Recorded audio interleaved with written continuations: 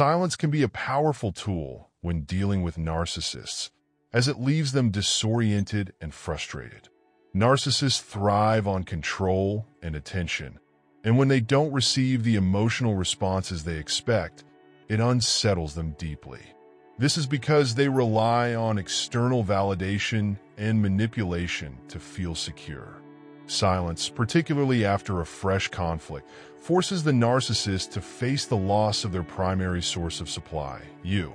They begin to speculate, wonder, and become increasingly anxious as they try to understand why you're not responding in the way they expect. This lack of reaction throws them off balance, as narcissists are often extremely possessive and assume that they are the center of your world. They cannot grasp why someone who once cared for them deeply could suddenly withdraw. This silence is more than just a lack of communication.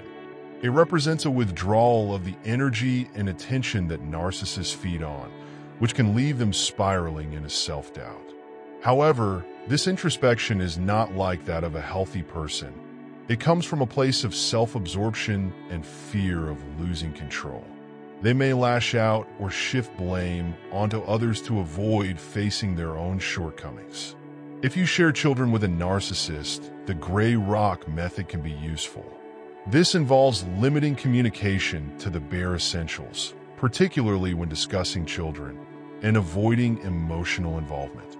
The aim is to starve the narcissist of any emotional supply.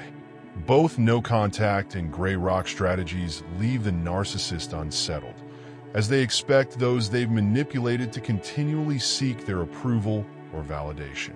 When you go silent or reduce contact, the narcissist's internal turmoil intensifies.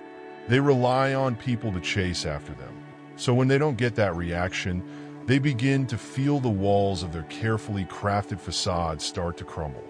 This realization can be deeply unsettling for them, leading to more erratic behavior as they attempt to regain control. Narcissists never anticipate that their targets will adopt these strategies because they assume their charm and manipulation will always keep you hooked. However, as you take control of your interactions, whether through silence or reduced engagement, they begin to feel an internal collapse. Narcissists believe they know you completely, expecting you to be predictable in your responses, but once you step back, they lose that sense of certainty. They thrive on control, and when you take that away, it destabilizes them. Though difficult, maintaining this silence or distance is crucial. Even as narcissists move on to other relationships or activities, deep down, they are unable to find someone who provides the same level of empathy and care that you once did. But it's essential not to let them back into your life, as doing so only reopens the door to their manipulative tactics, likely leading to another round of emotional abuse. Narcissists often revert to love bombing, a tactic where they shower someone with attention, affection, and promises of change to regain control.